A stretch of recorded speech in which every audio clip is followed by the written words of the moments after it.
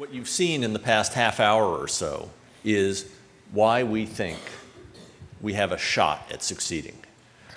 You've seen our rationale, which actually should, in a sense, underpin the way we think about many diseases. That is, it's not just the cells that are in trouble that we need to think about, but we need to think about the cells in the environment. And maybe in some cases that will give us a leg up on the problem by thinking about the neighborhood and doing the kinds of rigorous experiments that Dr. Cleveland described and Dr. Marsala described to pinpoint whether it's the neighborhood or the actual cells that are in trouble that we need to think about replacing or augmenting. That, of course, is the theme that we've made all through here. This then summarizes our approach. We want to improve the neighborhood in Lou Gehrig's disease using human embryonic stem cells to make better quality astrocytes and implant them. I hope you've seen that we have an incredible, talented, interdisciplinary team working together, including with surgeons and other folks who weren't able to be here today. We have strong evidence and a rationale. We have the support of this board and the people of California, which we desperately need to do the work that we're trying to do. And you can be sure that we are going to do everything in our power to succeed.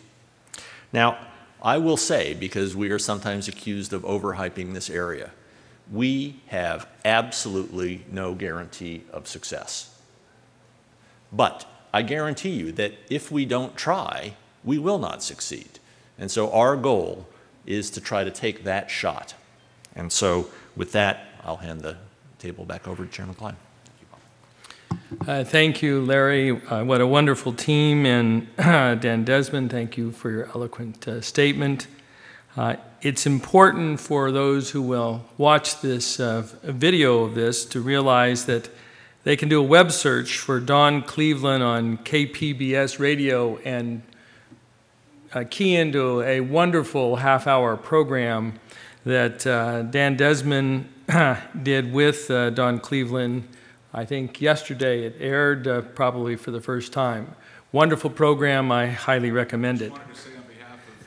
This is Senator Art Torres, who's vice chair of our board. I wanted to say on behalf of member David Serrano, who had to return to San Francisco, who is MS diagnosed and is a member of our board, wanted to express his gratitude for all the work you're doing in ALS.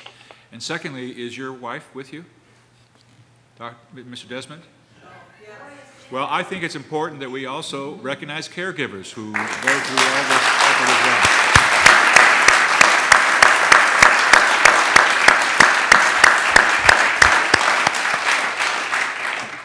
So ALS is a great challenge. As Larry says, there is no assurance of success, but we have one of the finest teams in the world dedicated here to eliminate or at least mitigate this terrible disease that strikes so many members of our country and individuals around the world. We're going to break now, and I encourage you to spend a couple of minutes speaking with the members who are here. We are on break, and thank you again.